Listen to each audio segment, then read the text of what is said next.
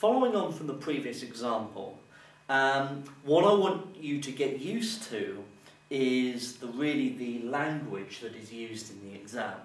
An understanding for the binomial, what it means when it's asking for the probability of less than 2 or more than 4, of at least 3 or at most 5. So we want to be able to turn these worded problems into a numerical problem. So this can be done quite easily, making sure that we understand what these things mean. So if I'm looking for the probability of less than 2 in this case, then I want to be strictly less than 2.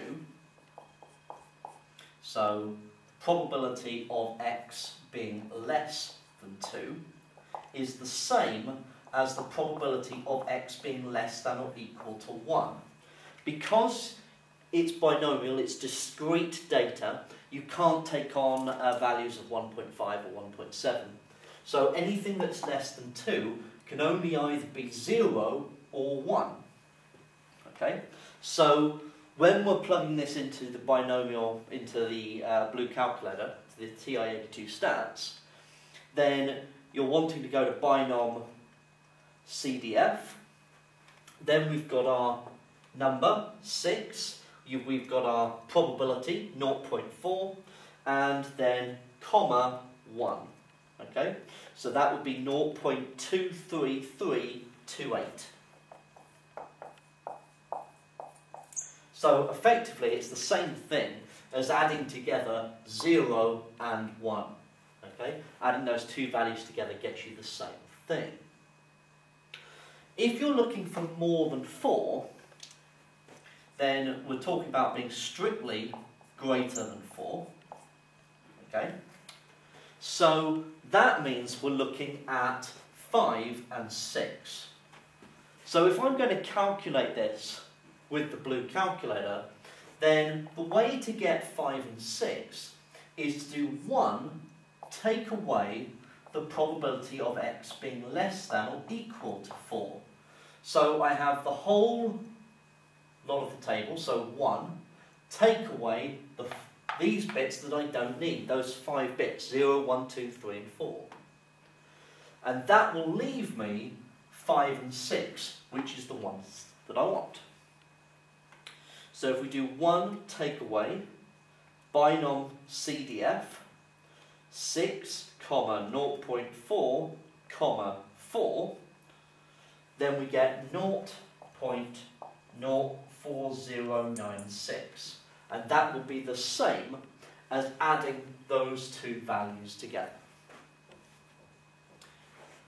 Then we get on to these problems where we're talking about at least 3 or at most 5.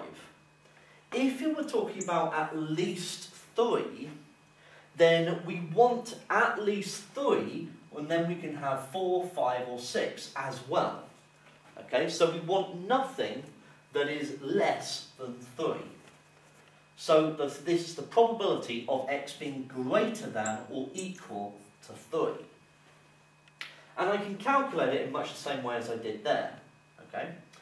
So if I want 3, 4, 5 and 6, then the bits that I don't want are 0, 1 and 2. So 1 take away the probability of x being less than or equal to 2. So if I do that, 1 take away binom CDF 6, 0.4, 2, then we get 0.45568, which would be the same as adding up these 3 numbers here. Then we've got the last one, at most 5. So what could that mean? So I want at most 5 and no more. Okay? That's effectively what that's saying. So I want anything that is less than or equal to 5. Now, can you notice that in both of these cases we had distinct, inequalities here. So a strictly less than or a strictly greater than. Here we've got greater than or equal to and less than or equal to. So keep that in mind. So if I want the probability of x being less than or equal to 5, then I want these 6 probabilities added together, which is the same as 1 take away the probability of x being equal to 6.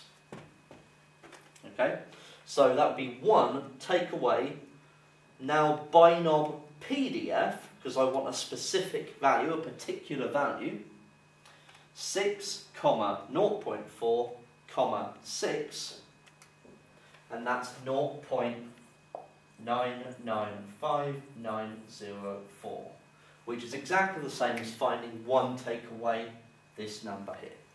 Okay? Now, this is going to lead on to further problems in the following video, but this is all about getting you used to the language and making sense of it.